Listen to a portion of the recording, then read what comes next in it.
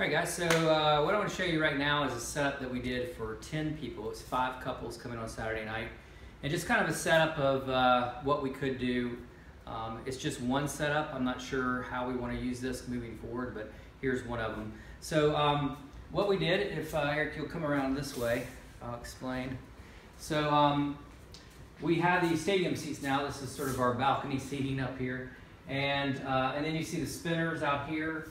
Obviously, any chance that we can use the spinners, that's great. I know it's a little bit of a pain in the butt for support, and I'll talk about that in a second. But this is a setup for the spinners. And then this allows us seating for 4 here and then 6 here. So this is 10 total right here. Obviously, we can bring in a few more. We can bring in the director's chairs if we need to. There's another director's chair in the foyer too that we can pull around to there. But this is kind of a way of seating that we can do.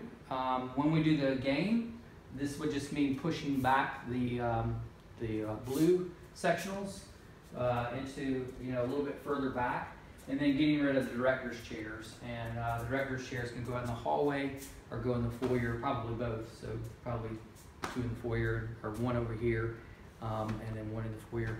So just getting those out of the way. And then once we do the game, and this room is empty now, and everybody's in their breakout rooms, which hopefully would be up to 15 people, the support person could then break down the spinners.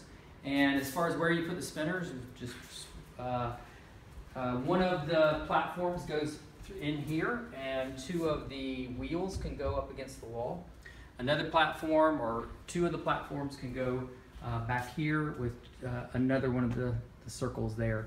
Also, if the back hallway is empty, you can put one of them in the hallway if you can, without making a ton of noise.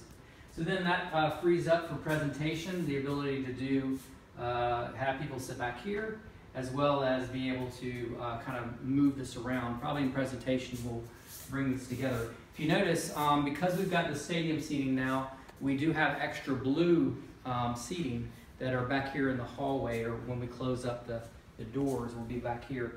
So these will probably be pulled out for presentation so that we create kind of a cluster here and our different configuration in here. And we'll try to figure that out this weekend to see how it works. Yeah, so we're just trying to use all kinds of configurations, but this is one of them that allows us to have a group of 10. All right, I think that's it.